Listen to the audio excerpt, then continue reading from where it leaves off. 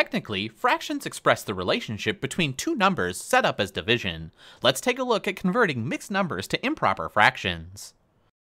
The numerator is the number on top of the fraction. It represents the dividend in the division.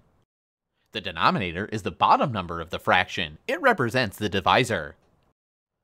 The numerator and the denominator are separated by a horizontal or slanted line, known as the division line. This means divided by, like numerator, over, or divided by denominator. A number that combines a whole number with a proper fraction is known as a mixed number.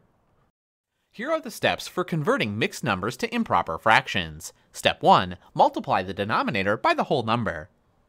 Step 2. Add the numerator to the product from step 1. Step 3. Place the total from step 2 as the new numerator.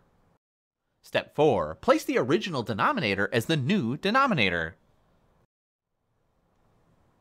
In this example, we multiply the denominator 3 by the whole number 5 and add the numerator 2 to get 17.